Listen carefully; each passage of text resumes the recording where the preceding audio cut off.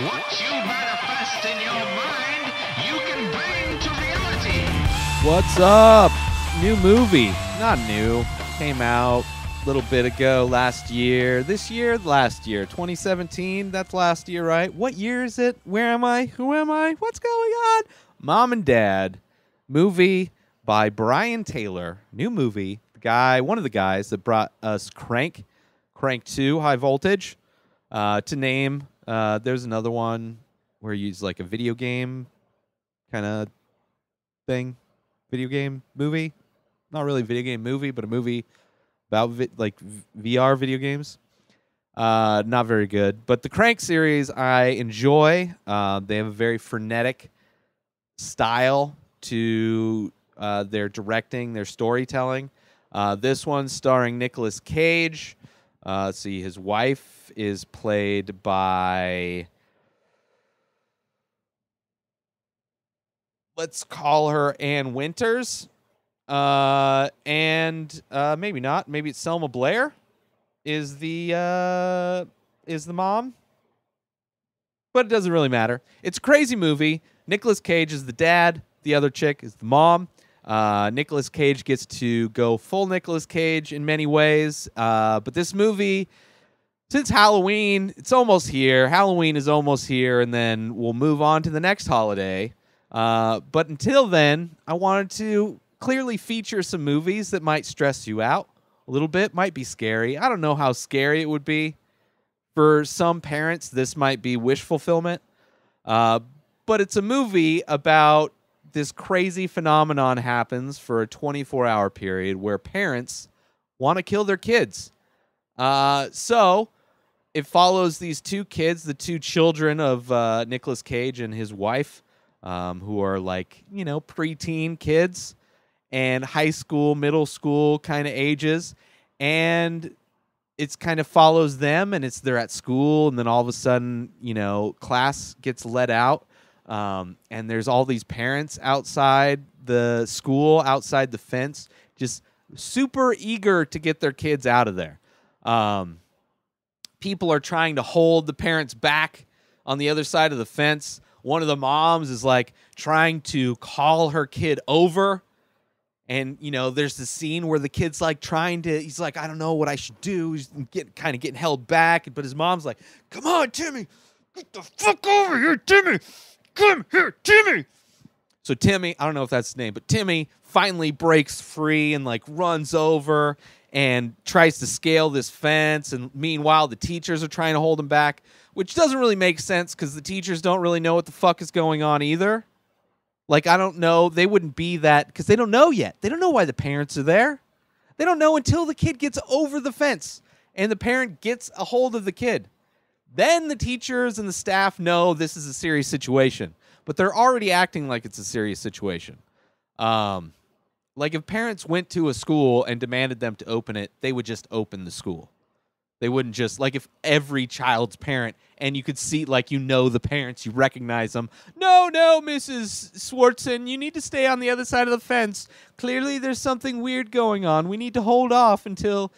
So that kind of scene, kind of the beginning of where all the chaos happens, maybe not believable. Not that the premise is very believable anyway. There's a lot of movies. The Signal, there's a movie, another horror movie called The Signal, where there's this signal broadcasts, and it, once you hear it, it fucks you up. Kind of like The Ring, or there's a lot of movies, a lot of premises that have this thing where you hear something or see something, and it flips a switch to where you need to go kill.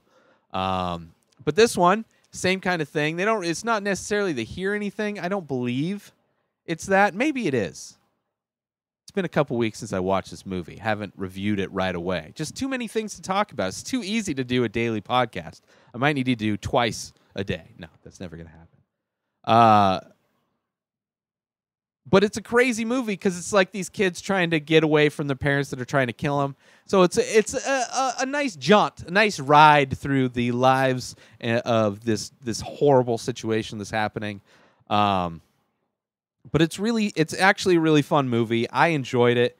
It kind of ends a little abruptly, but if you're watching the movie and you're not really expecting it, then a little shame on you. Not really, but a little shame on you, because it's like from the jump you realize you're not watching just a standard movie. You're watching something clearly that's let Nicolas Cage do what he did. Kind of like Mandy. You know what you're getting into if you let Nicolas Cage go full Nicolas Cage. But he's perfect in this role. I mean, as far as when Nicolas Cage just kind of, you let him out like a wild, mangy dog, like a feral cat, just into the wild, into like domestic situations.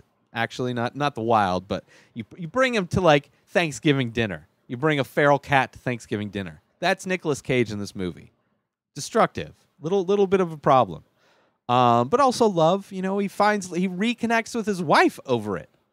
It's a surprising movie. It's one of those. It's almost like a dark comedy in a way, because on a certain level, I don't hate kids. I don't have any kids. I have no desire to have kids. I have no desire to pass on my DNA. There's nothing that my parents gave me that I'm like, oh, I need to pass this on. It's like I would love it if I was the last of our bloodline. But I'm not. I'm sure my dad had a billion other kids, and like the others, my mom's side of the family, they're all fucking like crazy too. But yeah, I have no desire to have kids. They're fine. My friends' kids are fine. I don't have to deal with them for any extended amount of time. I can kind of get out of. It's like it's like playing around, kids, whatever. They're fun up until a point, and then it's just like I am done playing these childish. I can't do this anymore. I have things. I have a life that I want to live, and pretending to be like a child and play around with I can't do it. That's not me. I am not like a Mr. Rogers type. I have a point at which I hit a wall and I can't do it anymore. Right? In which case, like, if I was forced, like if I was a parent and I hit that wall, after 3 months of, a newly born kid, like I would love this movie. This is like such a cathartic movie, I'm sure, for parents, to just like have that fantasy where it's like, you know what? If all the other parents were killing their kids, I wouldn't not join in. I wouldn't be, it's not my fault. It was the phenomenon, right? It was the phenomenon that made me do it. The crazy thing is, this movie is insane, but the crazy thing is there's a reality. There are people in the reality, the universe that we exist in today that have at one point treated their children like this. Like, scenes in this movie probably could have been plucked from like just insane stories of parents being horrible people to their kids.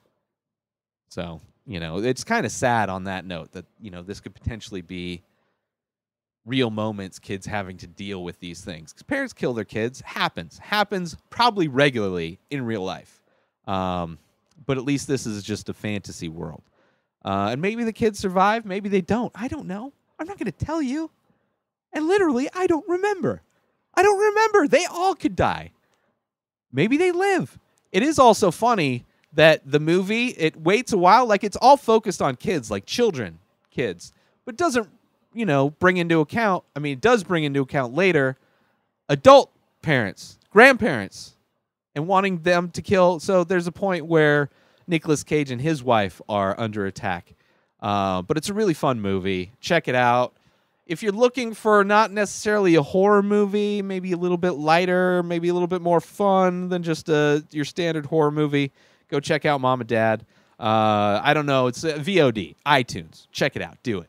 InspiredDisorder.com for all the work I do. At Ray Taylor for me everywhere online. And have a great day, everybody. Peace out!